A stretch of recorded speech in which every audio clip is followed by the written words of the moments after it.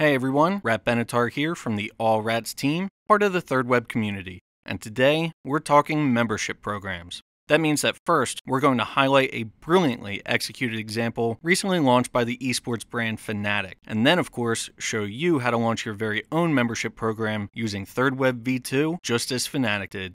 As always, if you enjoy this content, please be sure to give the video a like, subscribe to the channel, and share it with a friend who may enjoy it. Now, memberships to organizations and even digital memberships have existed well before NFTs ever did. But using NFTs to fuel the business model is a game changer, and the FNATIC team's execution demonstrates why that is. FNATIC is a global esports performance brand headquartered in London and founded in 2004. So with over 17 years of experience of leadership in an emerging market, they are now once again looking to blaze some new trails by vastly expanding their audience through NFTs. FNATIC Keys is a tiered digital membership program with NFTs which unlock ongoing access to exclusive events and products, meet and greets with the team, and one-of-a-kind drops. Higher tiers unlock higher levels of access. The first part of this program involved a free NFT drop which could be claimed by their audience.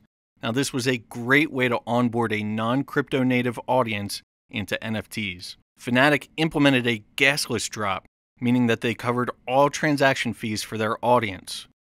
And it seems like it's working because over 150,000 NFTs have been claimed by their audience from over 120,000 unique wallets.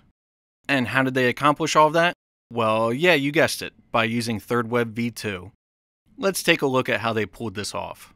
As always, we'll get started at thirdweb.com. Now, FNATIC launched on Polygon, so I'm just going to use a test network on Polygon, known as Mumbai. But you can choose any of the listed networks that you see here. We're looking to release a drop, and specifically an edition drop.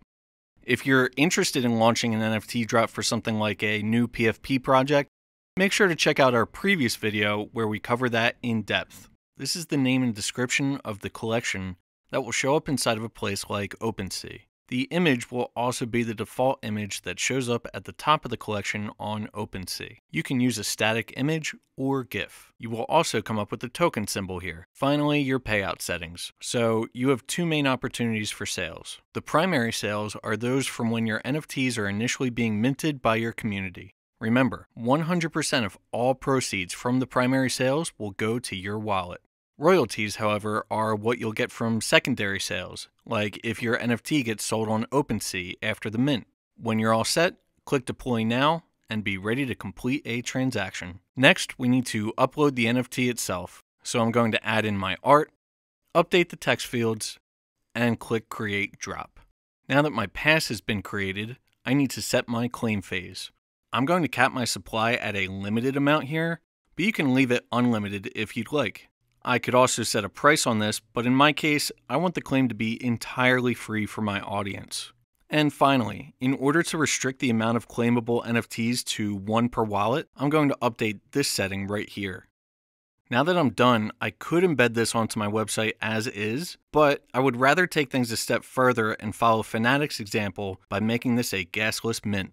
While I'm setting up my developer environment here, please know that all the detailed instructions and code examples that you need are covered in the documentation section of our website. I've gone ahead and linked everything up in the description of the video. We're going to set up our Gaslist Mint utilizing a service known as OpenZeppelin, as well as our demo repository that we have on GitHub.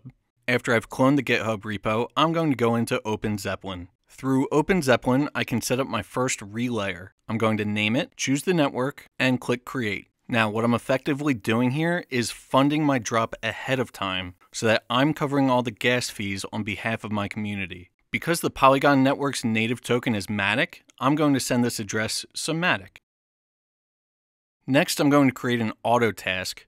So I'm going to name it, then connect it to my relayer. Then before we're ready to launch, I just need to update a few things inside my code editor. So I'm going to update the edition drop value to match the contract address of my drop, and I'm going to set up my local environment variables. I'll know I've done this correctly because when I then go to mint the token, it will not prompt me to pay a gas fee. It will simply ask me to sign the transaction. If you can afford to do this for your community, it's going to go a long way towards expanding your audience. Great, so now that your NFTs have been claimed, let's finally take a look at an easy and popular way to enforce this membership inside of your Discord community. So what we're doing here is ensuring that only the members of your community that hold the requisite membership NFT are getting access to the gated areas of your Discord. To do this, we're going to add in a free bot called CollabLand to your Discord.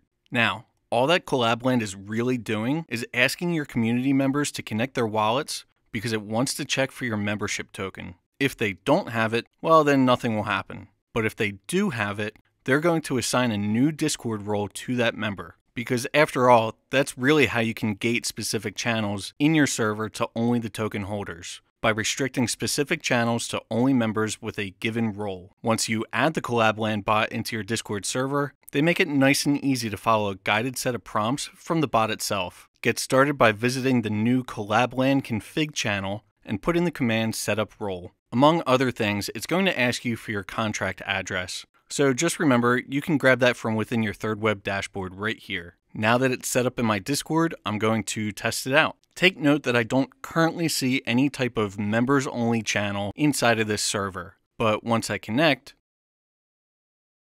I now have access. And that's all there is to it. What kind of membership program are you looking to set up? Please be sure to let us know in the comments because we would love to hear from you and answer any further questions that you might have. Thank you so much for watching. We'll see you next time.